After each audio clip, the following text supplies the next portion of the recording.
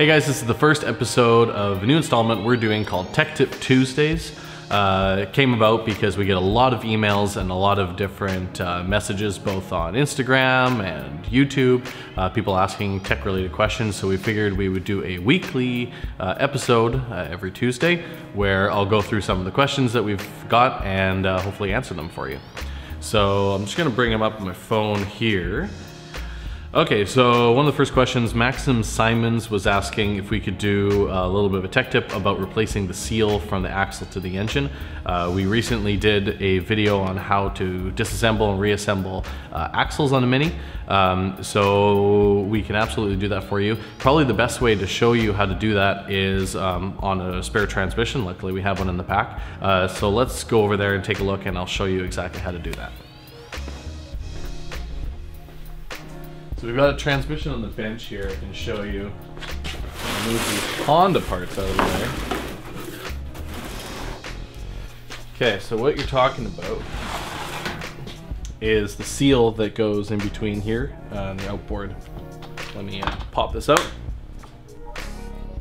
Here's a little tech tip. I made one of these tools just out of stock steel and shaved it down, cut it. This helps to be able to pop the pot joint out. You can buy these, but it's easy enough just to make your own. Put those here.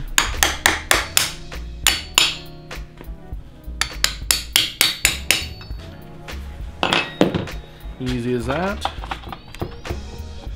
So if you don't have one of those tools, it's really handy to either make one or buy one. Makes it so much easier than trying to get a punch in and hit it out sideways. This is a really good investment. So once they pop out, you'll see that there's this seal right here that goes inside here. This one's kind of broken, pulling apart.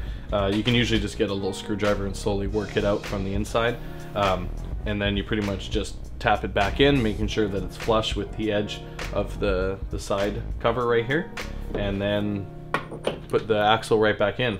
Now, one thing to notice is if it is leaking from here, it might not be the seal.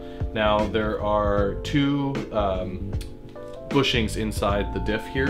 There's one from the inboard side of the differential that goes from this piece here. It's on the planetary gear on the inside. That needs to be pressed in and reamed. And then there's also one that sits right in the side covers here, and it rides against this. Now, if these are loose, knock this one back in.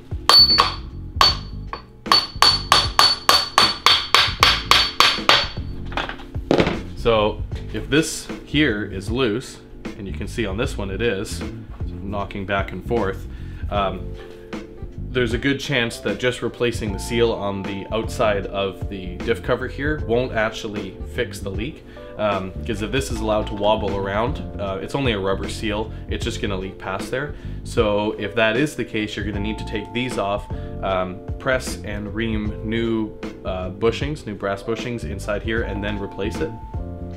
Keeping note that if you are taking these off, usually easier done with the engine out, but I think it's possible with them still in, but you will need to shim the diff. So if you are taking them apart, that's something to be considerate of, because there's some shims on the backside here, and you need to make sure that the preload on the diff bearings is done properly, and that's taken care of with these side covers and the shims that ride underneath them. So pay attention to that.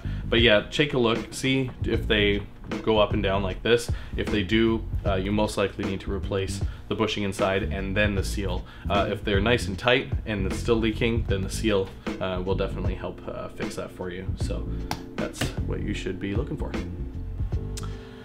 Okay, so through Instagram, Diamonds in the Dirt Garms asks, any suggestions on getting my B16 VTEC Mini driving better? It has gas shocks, but driving over the tiniest potholes bangs the Mini up pretty hard. So this could be a couple things. It's hard to say without actually seeing the car. What I would first suggest is make sure that all your suspension components are in good working order. If your ball joints are loose, your wheel bearings are loose, or if your mounts for the actual suspension pickup points or the subframe are loose, it'll be banging around and you'll never be able to get it to ride nice. So make sure everything's in good working condition.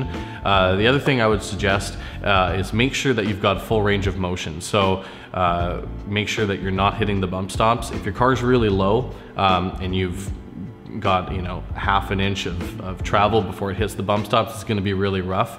I think a lot of people maybe put their car too low and then complain when it doesn't ride really nice. So one thing to make sure to do is just to articulate the suspension. Usually you can do that lifting the car up in the air and using a jack, move the wheel up and down to make sure you've got full range of motion, make sure nothing's binding, and then make sure everything's in good working condition, and you should have a good riding car. That's what I would suggest. And then a little tech tip that we have here, you may have seen recently we did a transmission rebuild for one of our customer cars, and whenever we're pulling anything apart, whether it's a VTEC build like this, transmission, no matter what, if there's a bunch of small parts, we like to organize everything using Ziploc bags. Now, you can take as many pictures as you want, but if you put everything into one big container, quite often stuff will go missing, or you'll forget which bolt goes where. So the really easy way to do it is just to take a bunch of Ziploc bags. As you're taking the parts off, put them into their specific ones. For instance, if you're taking off, the lay shaft of a transmission, take off the lay shaft, put it in the bag with the proper shims on the side, label it lay shaft, and then you can put it away, and whenever you're coming to reassemble it, you have all the parts in the specific bag. I like to use the bags that are perforated. It's like for vegetables or whatnot, is because when you put them all in a big box, they don't take a bunch of airspace. The air will actually escape, but the parts stay in it. And it's just a really simple, easy way to do that. Doing that as well in combination with taking just a bunch of photos with your phone, and you're pretty much dead set on being able to put everything back together and not losing any parts. So that's a good tech tip right there.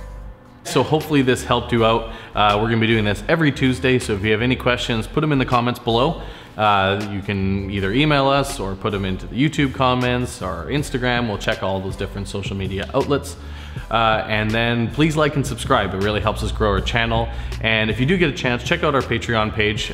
We do this all in our spare time. And the more Patreons we have, the more able we are to bring you more content and spend more time doing videos like this. So thanks again, and we'll see you on the next one.